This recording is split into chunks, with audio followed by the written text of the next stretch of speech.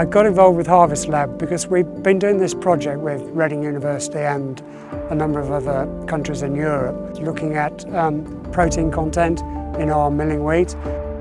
We're 1,000 hectares situated in South Oxfordshire, between the Thames and the Chilterns.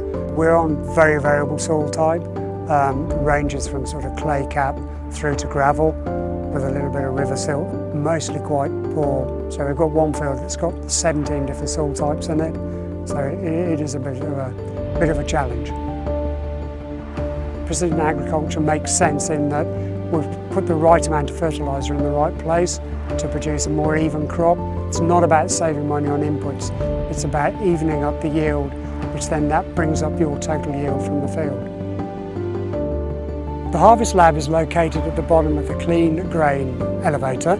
It's plugged into the terminal on the combine, so you can have a reading as you're going along and create a nice protein map as you're cutting it.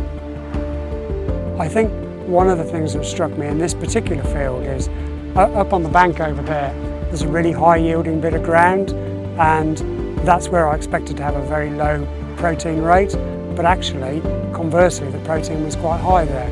So whether it was drawing out more nitrogen to help increase the protein whilst not being diluted by extra yield, these are the sort of things that we need to look into, and this data will help us make some new decisions, I think. In terms of going forward, I think there are some adjustments we can make to the system so that we can analyse each load as it comes off the combine, which we could then put into separate bins, so a low protein and a higher protein bin.